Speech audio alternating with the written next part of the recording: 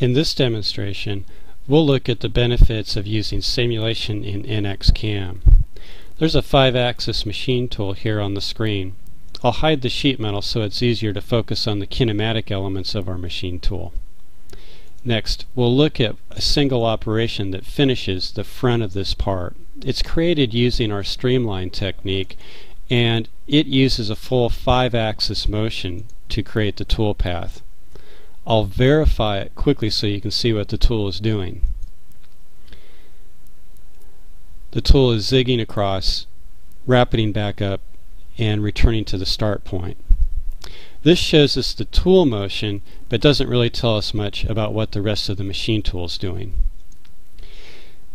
We need to simulate to get more information about the validity of our operation.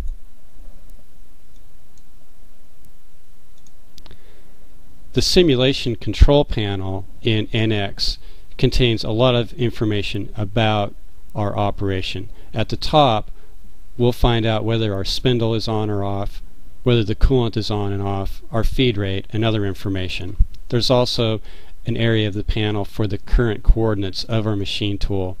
And in this window, we'll see the G-code display in a minute. Let's begin with a simpler form of visualization called Toolpath Simulate. Here, if I turn on the toolpath and we play, you'll see that the tool just follows the centerline code as we defined it in the operation. Although this is helpful, we don't see any tool changes or other tool motion that actually occur on your shop floor, so it's not a completely accurate simulation. To do that, I'll reset the machine and we'll switch to a machine code simulate. This works in a fundamentally different way. We post the operation through the post processor.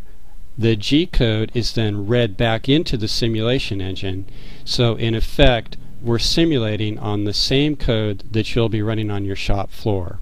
This shows us all the tool changes and other motions that your machine is going through. Here I'll turn on 3D material removal so that we can see this actually remove stock as the cutter moves through its operation.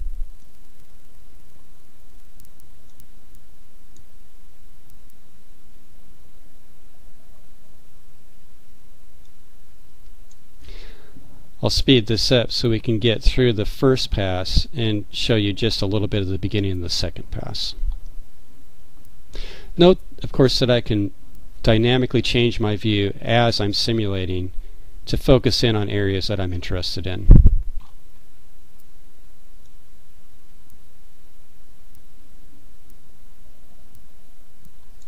Okay, let's stop this part of the simulation here and look at a different type of problem that can be solved with simulation. The operation I just showed you was created in NX, but you may have G-code on your shop floor that's been hand edited, or maybe you're not sure where it came from.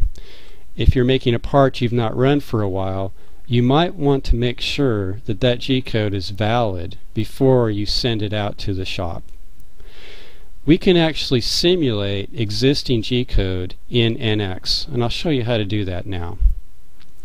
We'll just go to Tools, choose Simulate Machine Code File, and I'll pick up the G-code file from my directory. Before I begin simulation, I'll show you some of the other options that are available here. I've got my collision detection turned on, and I'm looking for two different things. I want to know whether the part is colliding with the tool in rapid mode, or whether my tool is colliding with my fixture. Here's the problem. I've got these two clamps here, and the tools that generate these holes get very close to the clamps. So I want to make sure there's no collisions before I send this out.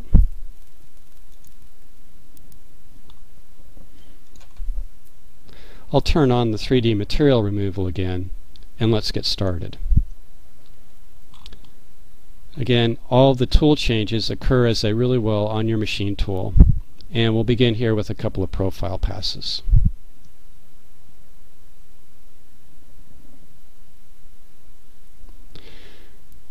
What you're seeing in the background is some of the actual part features revealed as we machine material away, because that part model is still back there. Now we're spot drilling. We go to our next tool change. This is the pre-drill hole coming up. And we don't see any collisions yet. This looks like a valid program. You see the G-code scrolling by in this window. This is our finished drill hole. And I'm going to slow this down a little bit because we do in fact have a collision. There's something wrong with my G-code, and the tool is just clipping the corner of this part as it comes by.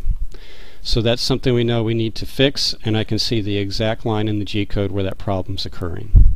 Let's continue.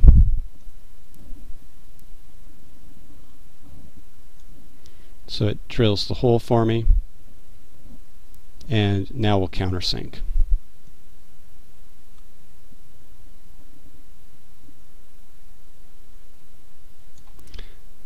And here we've got another one of those problems, but let's continue. So I've got two problems I need to fix there. But there's something else I'd like to try. I'm going to my machine tool view, and the spot drill that was specified for that job has quite a long holder. What I'd like to know is, can I use a tool with a shorter holder? In NX, the pockets are the determinant for the tool number, so pocket 7 is going to come out in your code as tool 7.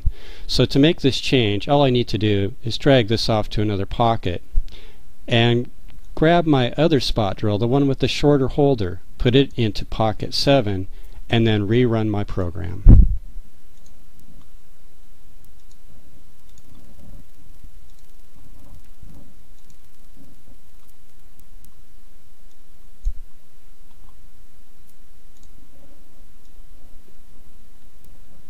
I'll speed through the first operation here.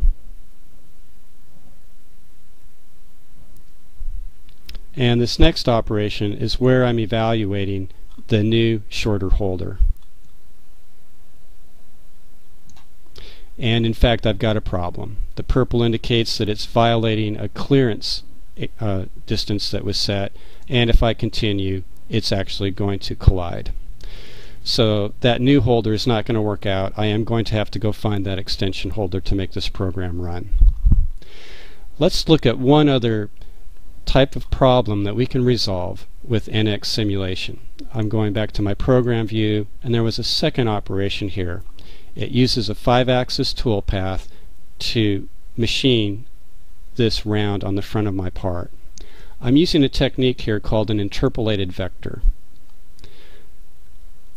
I can set these vectors dynamically and see my machine tool interact while I'm setting the vectors. Here's the benefit of doing that. Let's say that I think I'd like to change this vector at the bottom and lower my tool angle as I come to the bottom of the part. Watch what happens to the RAM of the machine. As I drop far enough down, it turns orange. I just ran out of travel. In many shops, you wouldn't know this until you actually got the program out to the floor. Then you'd have to run back in and get your program recoded with the travel limit problem resolved. In some types of simulation, you've actually got to create the G-code before you can determine that you have a problem.